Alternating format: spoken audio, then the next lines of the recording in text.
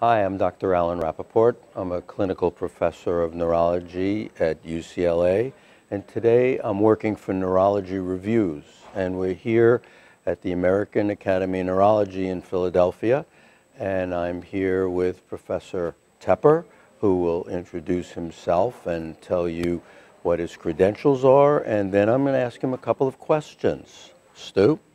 I'm Stuart Tepper. I'm a professor of neurology at the Geisel School of Medicine at Dartmouth in Hanover, New Hampshire, and I am director of the Dartmouth Headache Center at Dartmouth-Hitchcock Medical Center in Lebanon, New Hampshire. Alan. So you've been to a lot of meetings the last couple of days, and you've seen a lot of posters, and you're a guy that keeps all this stuff in your head and on your cheat sheets. And I want to ask you a couple of kind of leading questions that can go very far. But I'm particularly interested in knowing what's come out here at this meeting about the monoclonal antibodies and about the newer small molecule receptor antagonists. And the monoclonal antibodies are out and are available, at least 3 of the 4 of them are, and the others are not yet out. So I guess the first thing to start with would be, is there anything about safety that you can tell us about the small molecule receptor antagonists? One of the things that we've always been worried about is liver toxicity, going way back 15 years ago. So tell us if any new news has come out about liver toxicity for the small molecules. Well, small molecules, as you said, the GPANTs are metabolized through the liver, and at least 2 of the first GPANTs were associated with liver toxicity. The FDA then has mandated some pretty careful looking for liver toxicity with the newer ones, which are ubrogepant, rimegepant, and atogepant.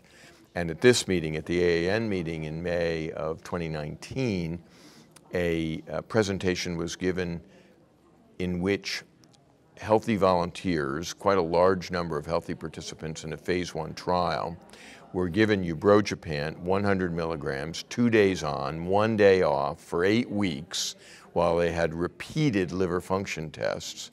And an independent adjudication committee that was blinded to whether the patients received placebo or ubrogepant then evaluated liver function test abnormalities. And there were 2 ALT elevations that really received some scrutiny. In 2 separate patients. 2 separate patients with ubrogepant in the active group. In one, the ALT rose spontaneously but didn't quite reach 3 times the upper limit of normal. It remitted, the level returned to normal. While the patient was on the medication. I was just going to say, the patient just was kept on the medicine, and their patient was asymptomatic, and it was a rather mysterious blip and felt to be possibly related to ubrogepant, but certainly not of any clinical consequence. The second study, the patient had an elevation of ALT to a little bit over 3 times the upper limit of normal, and the ubrogepant was discontinued for 4 days. The level came right back down. The ubrogepant was restarted. The level never went back up again. Again, the patient was asymptomatic. Again, it seemed like a random blip.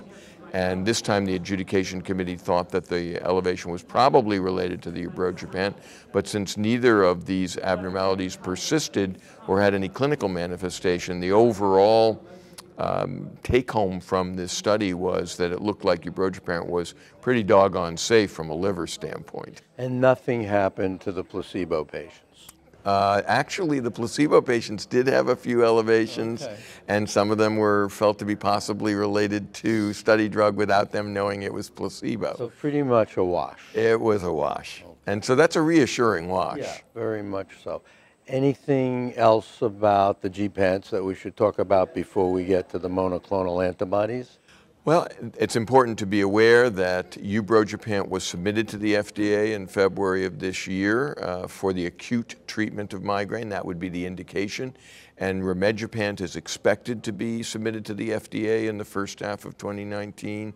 So we would expect these drugs to be out probably by the AAN meeting of next year, both of them for the acute treatment of migraine.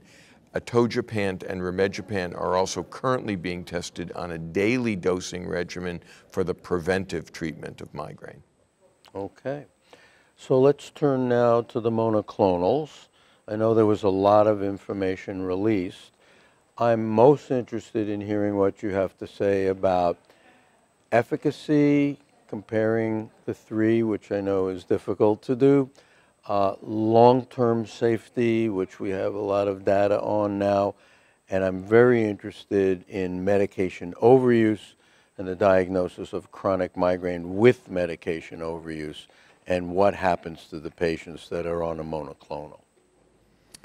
It's useful, I think, to think of this in a matrix. So for each of these monoclonal antibodies, you have a regulatory trial, randomized controlled trial for episodic migraine, at least one, for chronic migraine, at least one, and then for each of them, open label extension, safety and tolerability trials that also evaluate efficacy across time in patients that remain on the drug. And at this meeting, a great deal of information was presented from the open label extension trials. And the open label extension trials give you the opportunity to compare to where the patients were at the end of the randomized control trial as well. Let's just talk about efficacy first.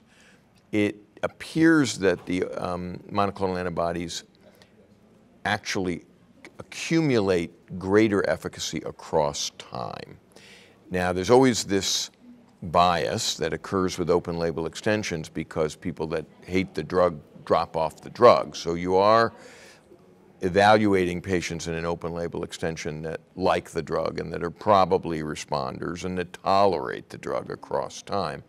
But the dropout rate for the open label extension trials, for example, for erenumab, were relatively low.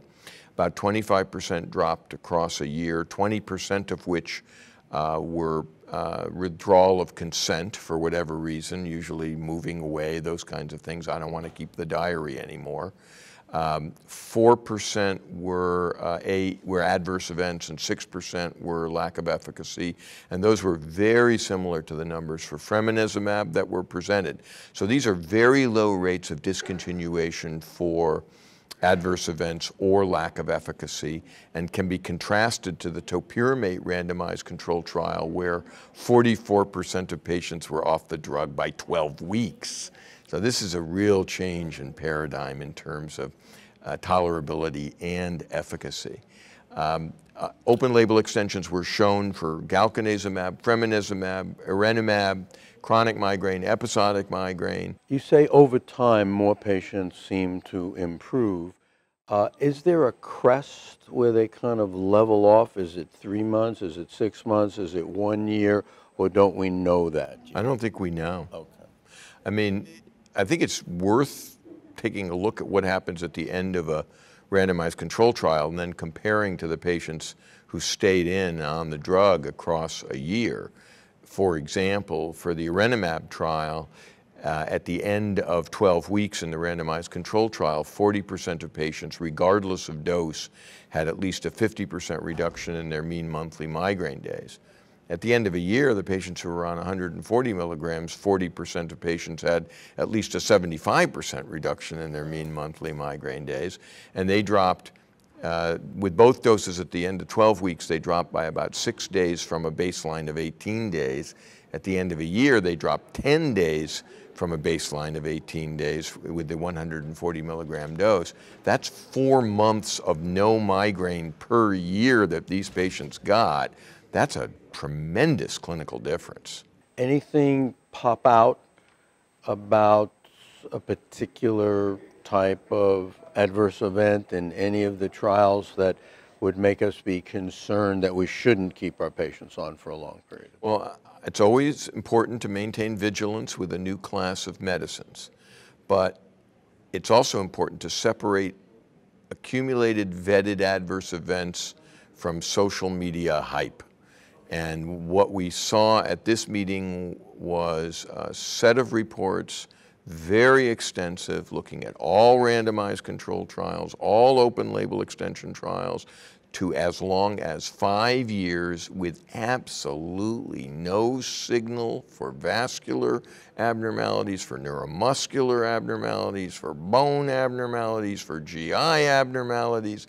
There's no signal. That's very reassuring. It is very reassuring. I don't think that we should let our vigilance down, but I still feel like with each successive meeting and with each successive careful look at the adverse events, we can feel a little more reassured. There are over 250,000 patients on these drugs now worldwide. Wow. It's less than a year. Last thing I want to cover, dear to my own heart, is medication overuse. You and I have struggled, as many of our comrades have around the world, with patients who have chronic migraine, who overuse acute care medication, not because they're bad people, but because they're trying to feel better, and they often make themselves worse and they don't respond well to some of our previous preventives. What about with the monoclonals? Well, it's actually an extremely interesting turn of events for those of us that have been taking care of chronic migraine and medication overuse for a very long time. Richard Lipton presented 2 different open label extension trials as well as randomized control trials evaluating for fremanezumab and erenumab what percentage of patients converted from chronic migraine to episodic migraine by the end of the randomized control trials and then across a year. And the answer is the majority convert from chronic migraine to episodic migraine, which is really fantastic. 2/3 of patients converted. In the erenumab trials, they evaluated persistence. That is, once a patient had converted from chronic migraine to episodic migraine, did they stay in episodic migraine? Over 90%, there was over 90% persistence with over 2/3 of patients converting.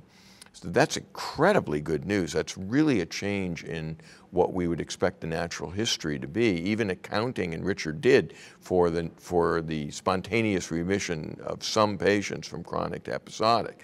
It's also been very clear for all 4 of these monoclonal antibodies that they dramatically reduce all acute medication use. Excluding opioids and barbiturates, which were not studied. They reduce triptan use, they reduce combination analgesic use, they reduce simple analgesic use, including nonsteroidal anti-inflammatories and acetaminophen, and they convert patients from acute medication overuse, headache, to non-acute medication overuse simply by being in the active group and taking the biologic for periods of 3, 6, 12 months. So there is a dramatic change, I think, at least in my approach for medication overuse. And I discuss with patients, I really want you to have a reduction in your combination analgesic use and in your triptan use. And we're going to start this monoclonal antibody and we're going to see where you are in 3 or 4 months. And let's make an effort to try to not treat low-level headaches and see where you are. And I see the same thing. I see the majority of my patients remitting. What do you see?